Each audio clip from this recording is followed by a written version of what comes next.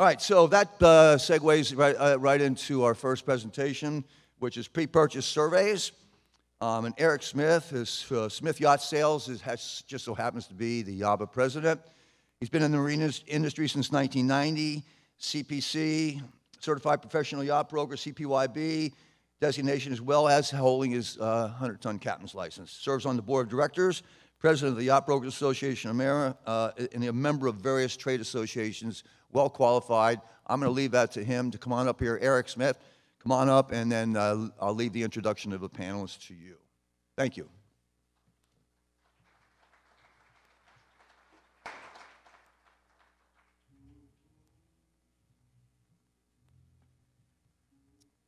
Good morning. As Bob was saying, my name is Eric Smith. I'm with Smith Yacht Sales in Hingham, Massachusetts. As our brother and fellow broker, Ronnie McTagg, refers to myself and fellow Bostonian Mike Scalisi as chowder heads. That would be a lot funnier if he was here right now. Sorry. As the president of the Yacht Brokers Association of America, I want to extend my thanks to Paul Flannery, the EBA Board of Directors, both EBA and YABA support staff for organizing this event, as well as continued collaboration between the two organizations, which, as far as I'm concerned, is so important, and we're so excited, but obviously it strengthens both brands, so that's great. This morning I'll be moderating a panel of experts on the topic of pre-purchase surveys, and now I'd like to introduce the panel of experts. The first is David Moss, a board-certified maritime lawyer and shareholder at Alley, Moss, Rogers, and Lindsay in Palm Beach, Florida, where he focuses his practice on yacht transactions and operations. So welcome to David. Our surveyor, George Zietler, has an extensive maritime background in many different roles in the South Florida maritime industry. These have included a tour as the Chief Vessel Inspections, U.S. Coast Guard, Sector Miami, School Chief of Principal Surveyor for the Classification Society, VP of Operations for the cruise line startup Bahamas Paradise. He's a graduate of the U.S. Coast Guard Academy, studied naval architecture, combined strong blend of shipboard operation experience, extensive technical knowledge, and impressive regulatory compliance record. His name is well known throughout the Caribbean maritime community and is critical in improving the safety of ships in operating in the region.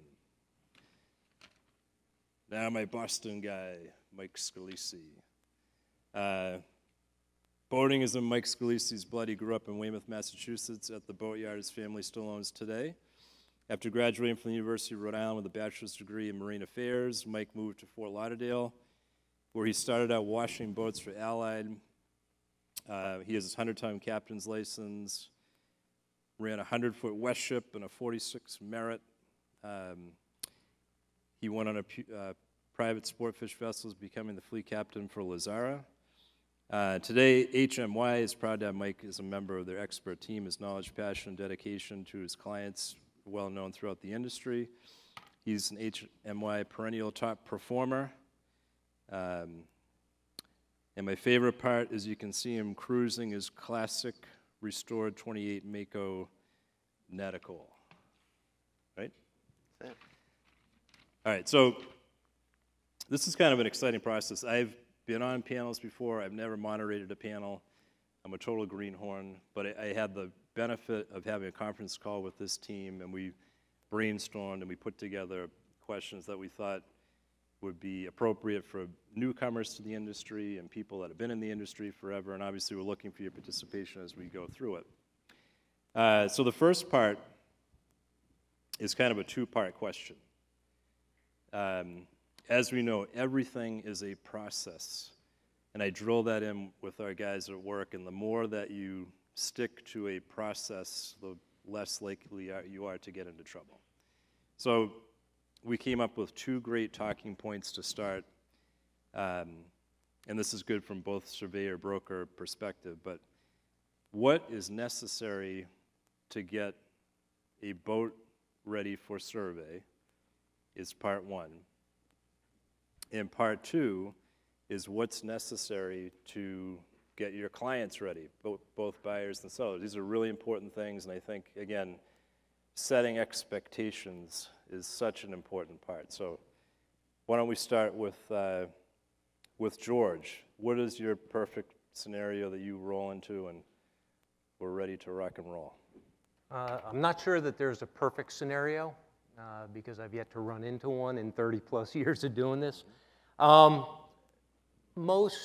As most of you have experienced, most of our surveys are going to take 3 phases. Some sort of a haul out for underwater inspection of running gear, bottom, and things like that. A trial run, preferably offshore for boats that are designed to be offshore, but that's not always possible.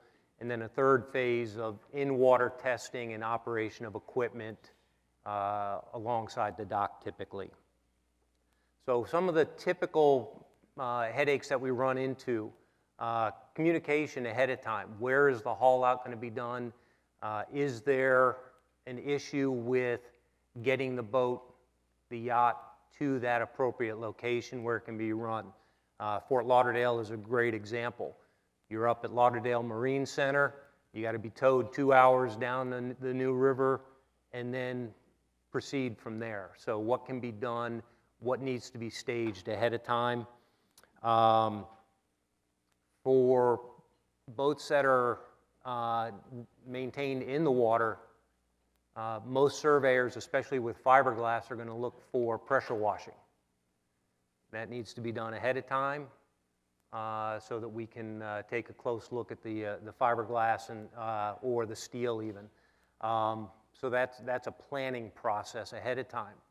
For fiberglass boats, if there's a desire for, I'll use the inappropriate term of moisture meter testing, we need the hull to be dry. So that means if it's got to be cleaned, that needs to be done probably 24 hours ahead of the survey so that the hull can be dried out and ready to check with meters.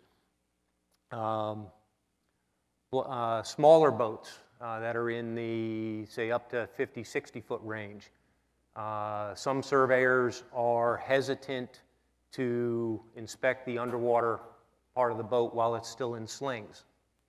So does the surveyor require blocking? If so, what is that going to take? Do they require jack stands? So that's all part of the communication ahead of time. The next thing I talk about is extraneous belongings. Many times we're opening and climbing through compartments and things on storage lockers, and there is a ton of personal belongings that have no part in the transaction itself, still on board. That hinders the inspectors or the surveyor's ability to see within areas of the hull. As part of that, whether or not the spaces are locked. So if you're doing this, say Mike is the listing agent, you're communicating that to Mike, hey, make sure, are you giving him like a punch list before the day? So the way I normally run my surveys is that when most of my clients are the buyer. Mm-hmm. The buyer reaches out, we negotiate a deal, I send him or her my contract. As part of that will be an email with a list of these questions or steps that I want to take or that need to be done to prepare the boat. And so that's done ahead of time, and I expect initially for my client to communicate that to the broker or brokers that are involved in the deal. Once the contract is signed, if my client wants me to coordinate directly with the broker for getting these questions answered, that's all well and good, and we'll do that. And then so one thing that over the years has been we don't use this term sea trial anymore, but trial run. So who dictates where the boat's going for the trial run and also where it's going for the haul out? That is left to the seller and the buyer to negotiate between them what is going to be done.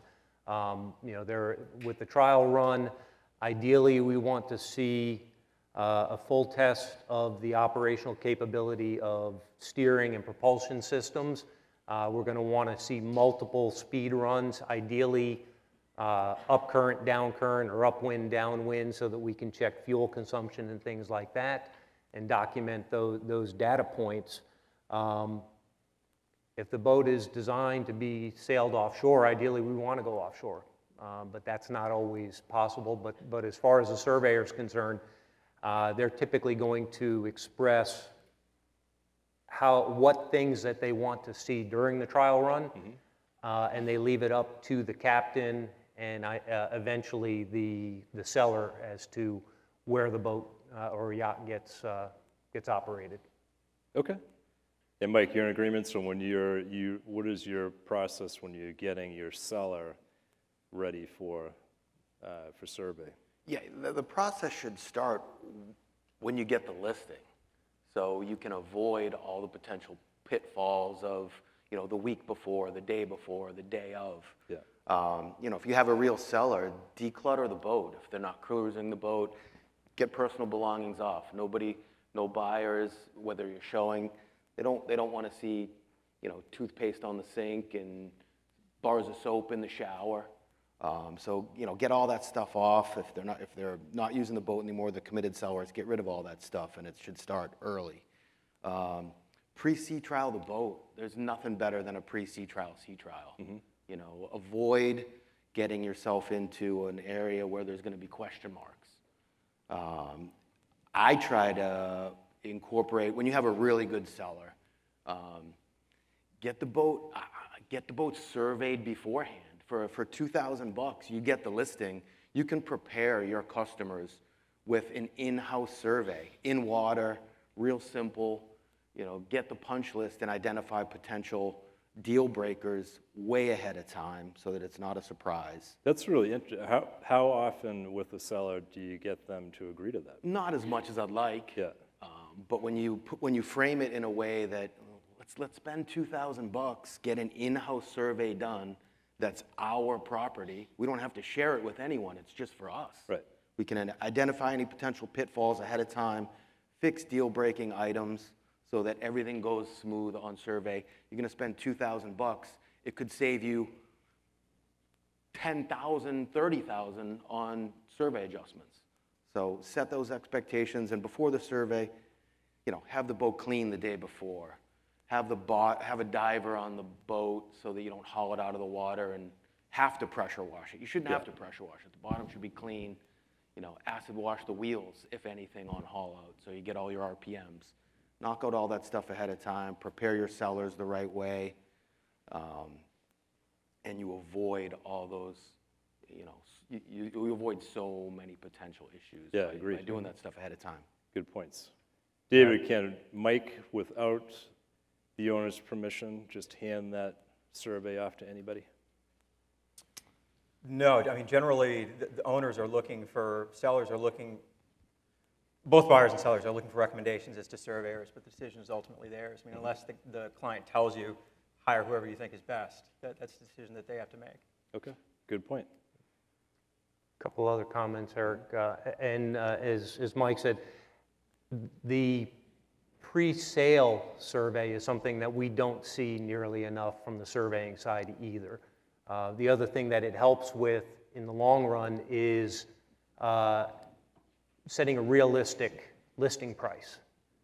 You know, there are times where I've been involved in cases and talked with other surveyors that have had similar experiences, where you come on a boat that's $150,000, $200,000 on the listing or the sale price, and when the surveyor does the valuation, we're $50,000, $60,000 below that, and now everybody is looking at this as a negative exercise. So that's a for boats, especially unique boats that are one-offs or maybe classic or antique style boats. Those types of things would be a big benefit. So this is kind of a hot topic for me and Mike on this call, is that, to George's point, you have the boat on the market for a certain price, it goes under contract for a certain price, and then the survey report comes back with a much lower value. So why is that? It could be negative. Obviously, the person's financing the boat, and it's under contract for $1 million, and the surveyor says it's worth 700, and now the bank won't allow that. So one of the things that we were trying to talk through that Mike brought up is, why is there a negotiation? Like, if the boat has a recent Seakeeper, new electronics, and it's been repowered, are those things worth more money to be value add for the sale price of the boat? In some instances, yes. Some instances, it is, some of them will add value to the boat when you start going with extra, significantly upgraded electronics. Things like a Seakeeper stabilizer, those types of things will definitely add value to a boat. Other times, it is nothing more than maintenance. You're refreshing. You've got an outdated 15-year-old Furuno electronic suite that is no longer produced, no longer spare parts, and you come in and put in a new Garmin system, the exact same pieces of equipment.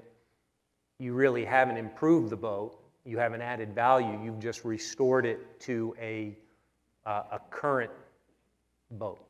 Okay.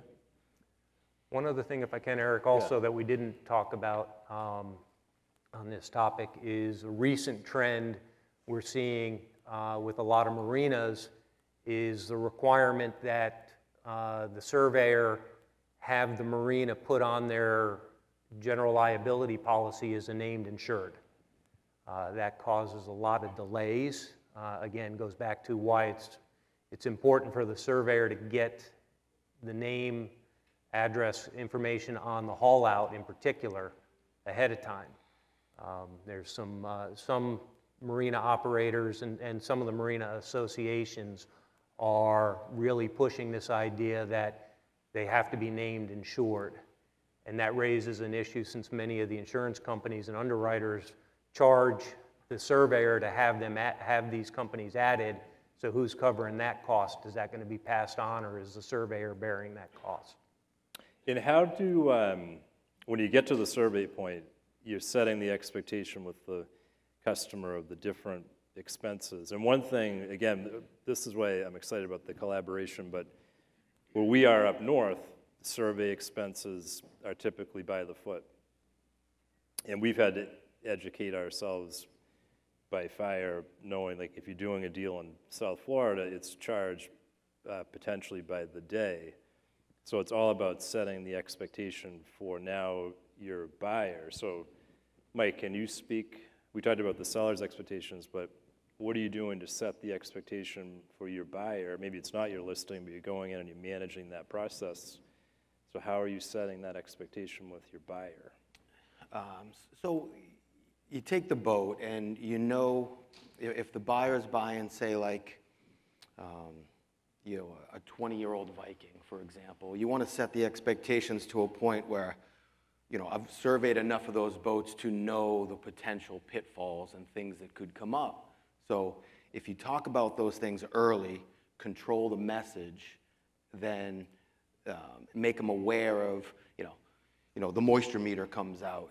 But if you have that conversation before where, 20-year-old Viking with a cord hull, don't be surprised if we get some moisture around rod holders or cleats. It's a 20-year-old cord hull, and that's going to happen. So if you say that and control the message early, it's not a deal breaker. It's not a surprise when it happens, because it's going. I know it's going to happen. But if it's a surprise and it's something new, then it's, oh my God, the boat's wet. I got to cut coring out of it.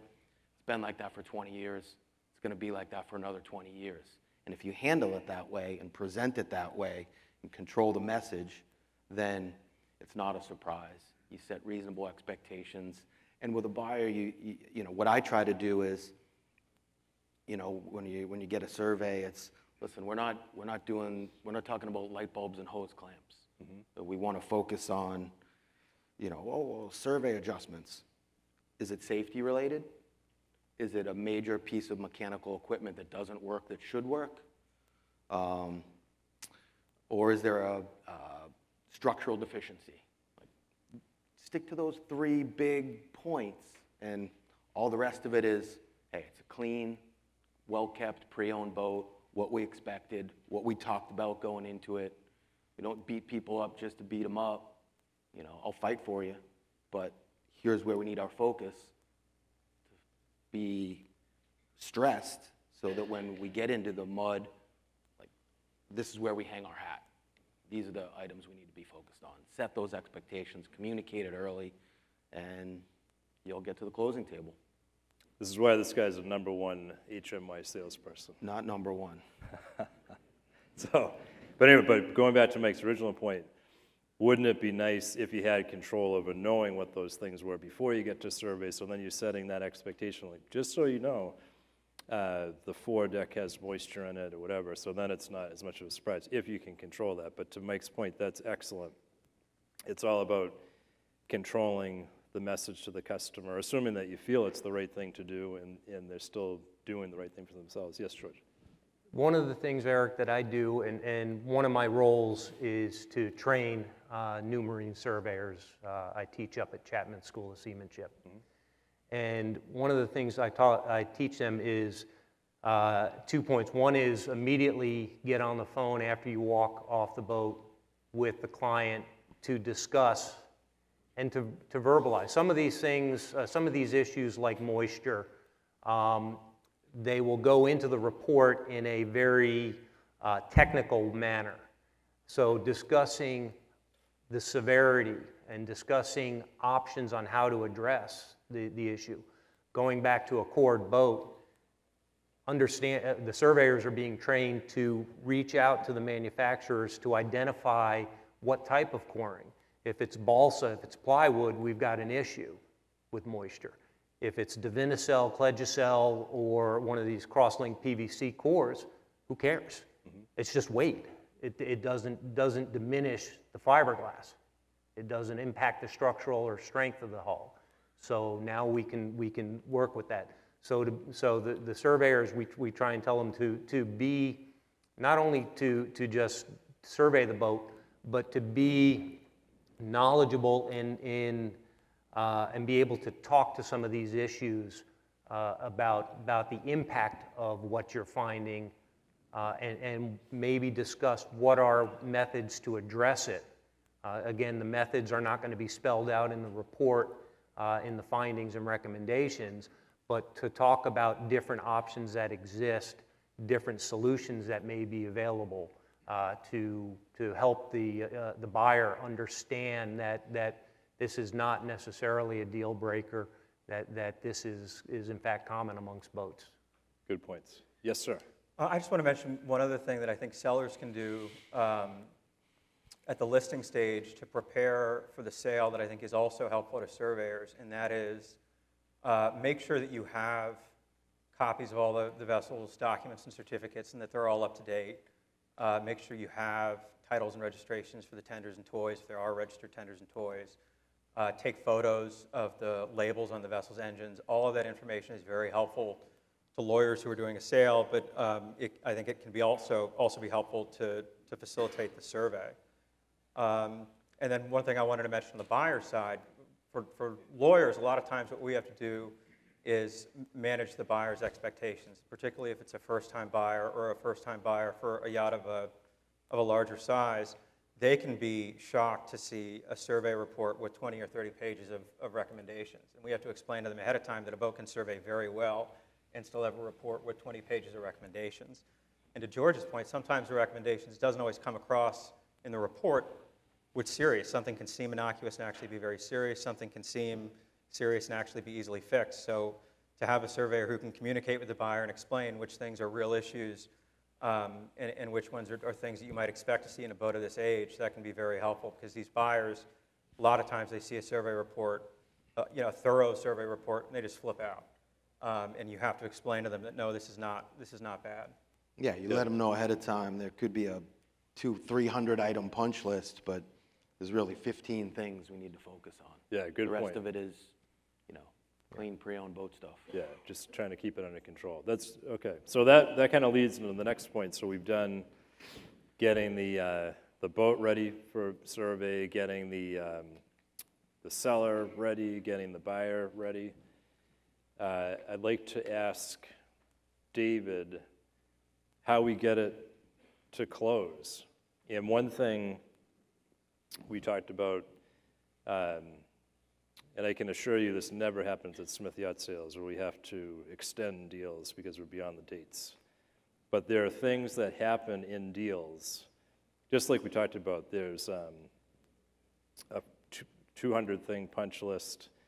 The person maybe wants to move forward, but the insurance company's asking for these things to be taken care of before they close on this litany of things. But from your perspective, David, how do you now, once we've been through that survey and the buyer says, I want this boat, how do we get there? Well, I think the first step is making sure that you give yourself enough time. It's not just about finding a time when the boat can be hauled and when you can do the trial run. You need to give the surveyor time to prepare a written report, which on a large yacht can take up to a week. Sometimes there's a whole team of surveyors. There might be an engine surveyor, an electrical surveyor who also have to prepare written reports. Usually you take oil samples from the engine and those get sent off for analysis, and it can take a few days to get those results. So you want to make sure that you have plenty of time after the survey is done on board the yacht to get all the results back and digest them and prepare a sensible response.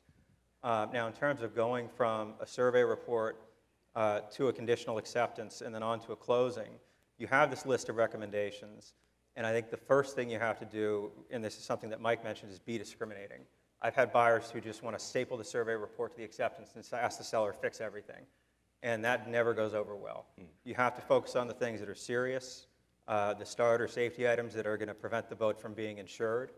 If there are things that are going to significantly affect how the buyer is able to use and enjoy the boat, maybe you add those. But you want to be discriminating about which items you're asking the seller to address. And then you have to think about how is the seller going to address them. And I think generally you have three options. You can either fix it before closing, you can ask for a price adjustment, or you can do an escrow holdback. There are some things that can't be fixed before closing, and then you decide how to address those. My opinion, personally, is that generally a price adjustment is better. And the reason why is that there's a cost to doing a holdback. Somebody has to paper it up. Somebody has to think about what are the conditions for the release of the holdback. Somebody has to actually administer the holdback and pay out the money. And usually we're those people, the lawyers, and we charge by the hour. And there's a cost for that. And so unless there's a lot of uncertainty about what the cost is going to be, usually I think it makes more sense to just pick a number. Maybe it's more, maybe it's less. But there's no sort of overhead associated with that. And just leave it up to the buyer. Just leave it up to the buyer to deal with it after closing, however he thinks best. The other thing that's really important, once you've decided which items are going to be addressed and how you want the seller to address them, is for there to be communication before you present the conditional acceptance. So communication between the brokers is really important. The worst thing you can do is present a conditional acceptance with all these conditions and the seller is blindsided. You do that on the closing date with no time left for negotiation, and that's a recipe for disaster. So you want to give yourself enough time. You want to be very discriminating about what you put on the list. Think carefully about how the items should be addressed, and then make sure there's communication between the brokers so the seller isn't shocked when he gets the conditional acceptance. And how much time are you allocating for, what's the normal sales cycle of a deal? Well, I mean, if somebody comes to us and they want to present an offer, we typically say, I mean, depending on how busy things are and how available we think surveyors are going to be, you want at least, I would say, 2, 3, 4 weeks before an acceptance date to make sure you have time to schedule a survey, get the boat hauled, get the survey report back, decide how to respond. And then in terms of the time between the acceptance date and closing, we always say 1 week minimum, 2 weeks is better, because if it's less than 1 week, we can do it, but that means that we're going to be doing things to prepare for closing before the boat is accepted. So if the boat is not accepted, that means wasted effort. And if the client understands that and he's willing to spend that money knowing that it'll be wasted if the boat isn't accepted, then that's fine. But really, you don't want to start preparing for closing until you know you have an accepted boat. Okay. 10 days, 2 weeks is, with the challenges that we face with the insurance markets down here, you need time if there's financing. And post-survey, always take the money always, if you want to make it to the closing table, I mean, if you want to close the boat, don't try to negotiate out a 20-item punch list in the boatyard with 3 different vendors. You're saying do a price adjustment. Yeah, absolutely. I mean, we've all been there too many times where, and when I'm suggesting that to my buyer, they say, well, what if we fix something and it's more money? I said, well, at least our trusted vendors are the ones fixing it.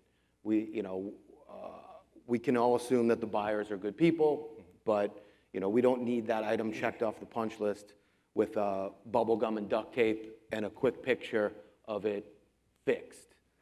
Let's use our trusted people. Let's take the money. If it runs a little, this item might run a little bit over. This one might run a little bit under. It'll all even itself out in the end. Massive delays when you're dealing with, fixing punch list items. I mean, if the punch list is that extensive and it needs that much in repairs, reject the boat. Let's go buy another boat. Good points. All right, so to stay on track here, we're going till 9:45. We were trying to allocate about 10 minutes for questions. So take advantage of these guys because they are a panel of experts. What do we got? Paul, yes. Okay. Talking about pre-purchase surveys, one of the things that I've run into is the assignment of that survey. If the buyer chooses to do that at listing, and then the buyer wants to, due to financing reasons, have that be in the report, can it be assigned to the buyer? A lot of the times I've run into problems where they'll say, no, you have to now do another survey in the name of the buyer. That's a great question. Yeah, good question. And we see that all the time. All the time, and it's a problem, so that's why people aren't doing the pre-purchase surveys because of that. Pre-listing survey, sorry, yeah. Yeah, so I think we're seeing is that if you have that survey for somebody else and it's recent, it could have been a week ago, maybe it was somebody that canceled the deal, can you reassign it to a new client? With the person's permission, would they sell it? Yes, sir. Let me start off first by one of the issues that comes up is that report is the intellectual property of the surveyor. Copyright laws apply. So if they do the survey for the seller as a pre-listing survey, that's for the seller's use only. Any sale beyond that is breaking copyright law. Second of all is most surveyors are going to be hesitant from a legal perspective and covering their own behinds to allow you to pass that on because nobody knows what's happened the minute they walk off the boat. That survey report says that as of the moment they stepped foot off of the boat, this is the condition. It makes no warranties or claims as to what the condition is a week, 10, 20, 30 days later. So unfortunately, it's in the society we live in today, we're too litigious, and so at the end of the day, you're just asking for trouble trying to pass that along. So maybe somebody could buy it for informational purposes, but they aren't going to necessarily use it for their own survey. Yeah, most of the survey reports will say that this is for use by this individual for the purposes of purchasing or for selling the boat, okay. And it's not assignable to anybody else. David. So I think there are two situations here. One is the situation where the seller has done a pre-listing survey and then is offering that to buyers saying, you don't have to do your own survey, you can save 20 grand in a haul out, we've done the survey for you. And in that case, even if the seller has negotiated an assignable license with the surveyor and so the buyer is legally entitled to rely on it, as a seller, as a lawyer or a selling broker, we would tell that person, you need to go out and get your own survey. Mm-hmm. You need somebody who's working for you, you need somebody who's looking at the boat now. And certainly an insurer or a lender is going to be very reluctant to rely on a survey that was commissioned ahead of time by the seller. The second issue is another buyer has just done a survey and rejected the vessel and now is offering to sell that survey to you. And in that case, generally, as George said, it's the case that the surveyor owns the survey, the person who commissioned the survey has a license, but that license is not assignable. And so unless you go and get permission from the surveyor, to sell it to someone else. It's something that happens in the industry all the time. Survey reports are sold, but legally, unless the license is assignable, it's a violation of copyright law. Wow, that's really important. See, I told you guys I'm a greenhorn, and I just learned a new thing. I always thought the survey was the property of the person that paid to have it done, so I learned a new thing today. All right. When I get those questions about, you have a listing and they say, has there been a recent survey? The canned reply is always, no, there hasn't been a recent survey. You want to do your own survey, and in my experience, it's a trap. So any survey that you share with a potential buyer, they're only going to focus on the survey findings and the negatives of the survey findings. So they're going to go in and say, before they even spend a dime, before they even commit to the process, you're giving them a look behind the curtain, which they're going to focus on the negative. So don't do it. Like, even if there is a survey available, it's not theirs, and I wouldn't share it. When I recommend doing in-house surveys, it's not for anyone else's benefit. It's for our benefit, for my benefit, for the owner's benefit, to get ahead of it. We're not going to disclose all the deficiencies, half of which have already been fixed, to some guy trolling for information or in the beginning stages, because they're just going to focus on the negatives. You're going to give them a copy of the survey, and it won't make it any further than that, because they're going to go through the survey findings and say, well, this boat's not perfect. Oh, I don't want this boat. So it's a trap. Don't fall for it. That buyer was from New York. All right. By the way, we have like 2 minutes left for questions. So last comment on that also is, think about it from this perspective. We've all seen instances of straight current corrosion going on, and I've got tail shafts that are 2 inches in diameter, stainless steel, that in 6 days were destroyed. Lightning strikes. We're in the lightning capital of the world, just about, down here in South Florida. And so between that selling survey and the buyer seeing it, was there a nearby lightning strike that caused electrical damage? There's just too many unknowns with it. In the interim, I get it. Okay. Any? Yes, Paul. Yes, sir. Hi, gentlemen. Great panel. George, you kind of brushed over it a little bit, but as a selling broker, we always encourage our clients to be there, be available for the day of the survey. And you were talking about explaining technical issues, which it's great for the broker to be able to step back and hear it directly from the survey that they hired. Can you just talk to your feelings about having a sidekick during the survey? I mean, I know it's kind of a double-edged sword. It's definitely a double-edged sword having the owner there.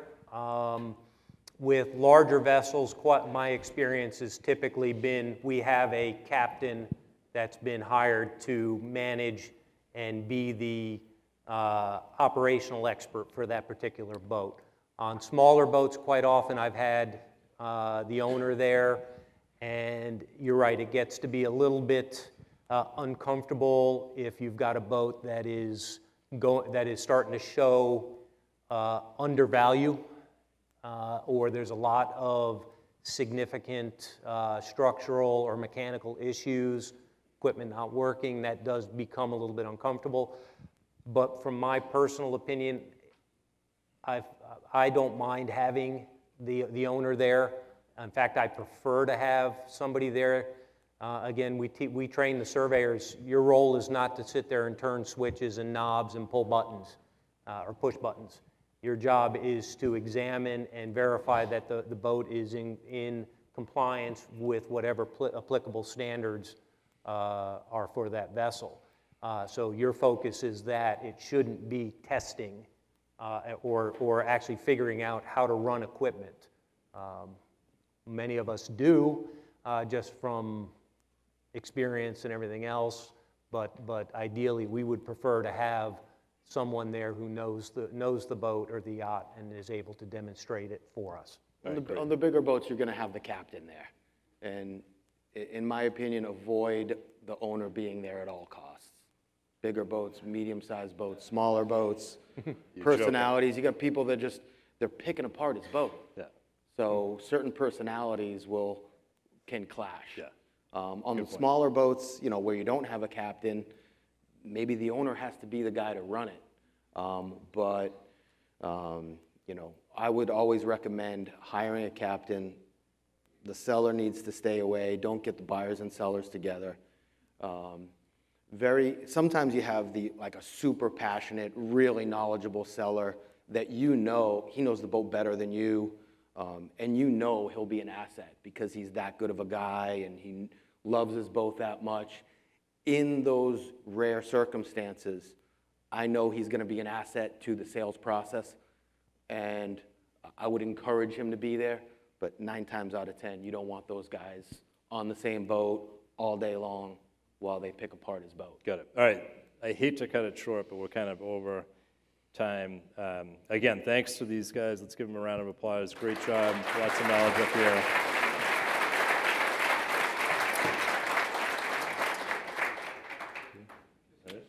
Thank you. Thanks, Brock.